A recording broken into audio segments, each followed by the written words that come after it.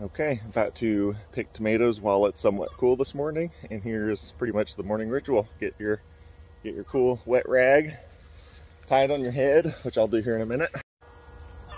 And here we go. Walk through my wife's little trellis thing she made with, I think, grapevines or something.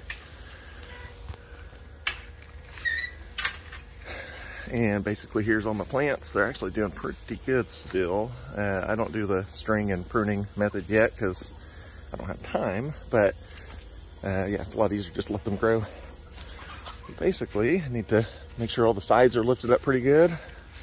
And this is gonna be spider paradise. I don't know if y'all can see all these spider webs. Basically just make sure it looks pretty high and good. So the other side, some of the old quail over there.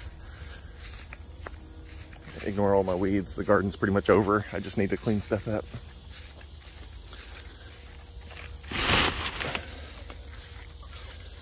And that looks good enough.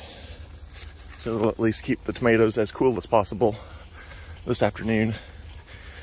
And here's where I need a good old stick or something to hit the spiders. If I can actually break this off. There we go. They're just garden spiders. They're pretty harmless, but I don't know if y'all can see any of these. They are just everywhere. Millions of them.